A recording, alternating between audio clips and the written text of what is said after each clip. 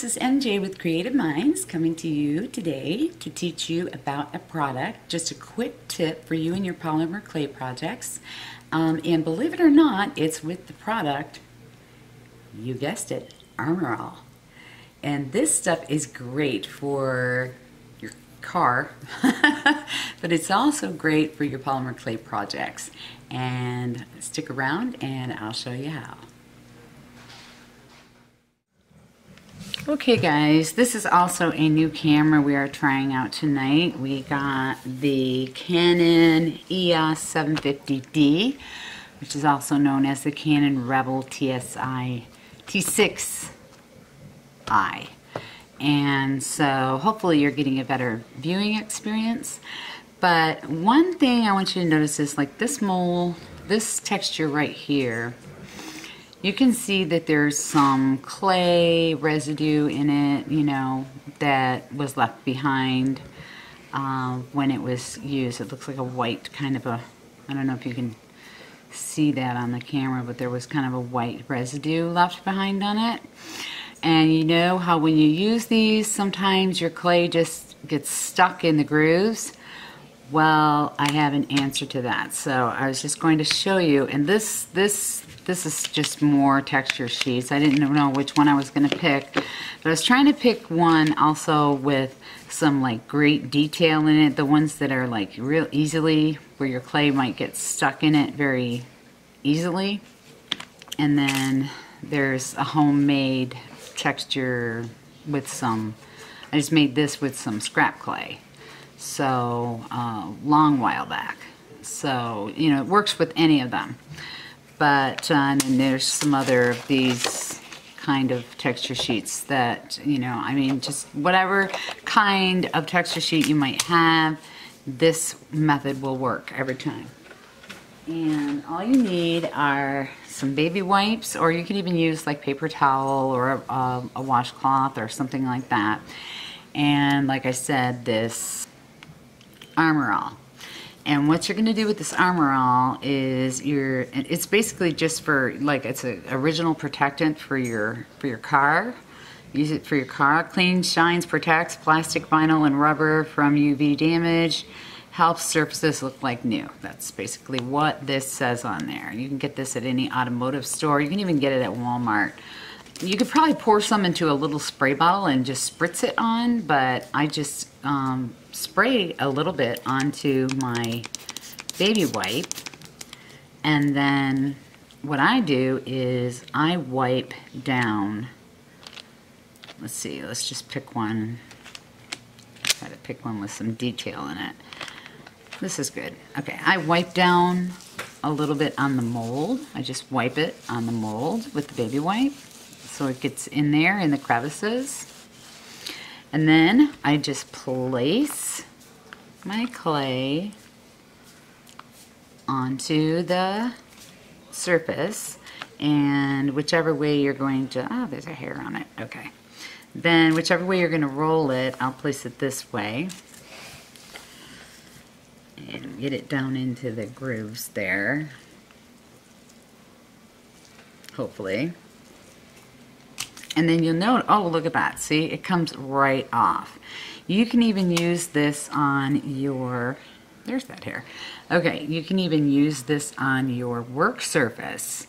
Wipe a little bit on your work surface, and it really helps the clay to, especially if you're working with those thin layers of clay and you got to take your knife and kind of scrape it off. This really helps to get the clay off of there. So just a little note for you to keep in mind that this works very well for your any kind of textures. And let's try it on this homemade one right here. I'll do it on the other side of it. So I think I had enough on there, but I'm just going to spray the surface of it. Wipe it on there, and again, I could spray it right onto here, but I'm just trying to, you know, and probably I should, because I think that's where the little hair is coming from this little fuzzies are from this. Just get it on there, and then place your clay on there, and however which way you're going to do it.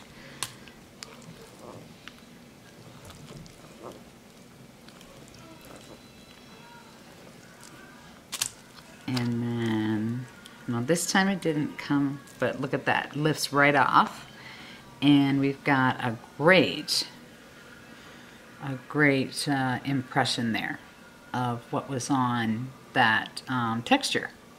So, and no residue left on the texture tile. So same as this one, no residue left on that tile. So just a little quick tip for you. This stuff is great. It may be an answer to your problems of getting all that clay out of your molds and textures. It just comes right out with ease. So keep that in mind. Well, I hope that tip has helped you. Whoever thought that Armorall would be a product that you could use with polymer clay, but it is, and it works great. So I'd like to take a moment though to thank all of you who have become recent subscribers. It means a lot to us, and it gives us a lot of encouragement to keep making videos for you. And just want you to know we got a lot of new books in stock with some great new techniques that we are going to be filming and getting out to you so that you can learn them as well and use them in your projects. And basically we just wanted to say again thank you to those of you who have subscribed, and if this video has helped you, please give us a thumbs up and hit that subscribe button for more. And as always, we'd like to mention our favorite place to shop. That's www.polyclayplay.com. Again, that's www.polyclayplay.com. It's a wonderful place for polymer clay artists. If you're a paper crafter, scrapbooking, if you're into stamping, if you're an artist of any kind, go to polyclayplay.com and just check it out. They have a great rewards program. Their prices are unbeatable. The owner is fantastic and is just a joy to work with, and she cares about her customers, and that says a lot to me. So I think it would mean a lot to you too. So again, visit www.polyclayplay.com in order to check out what they have to offer. And I just wanted to just say that, just take note that we are not reimbursed, we are not paid, we are not sponsored, we are given nothing to mention them in our videos. It just happens to be our go-to place for polymer clay supplies, for most of our polymer clay supplies, and so we wanted to share that with you to give you another tip on where you can get some great supplies at great prices. So again, hope you enjoyed this video. Hope it gave you a little bit of an insight on a new way you can do something with polymer clay, and we hope to see you in the next video. So bye for now. Ciao.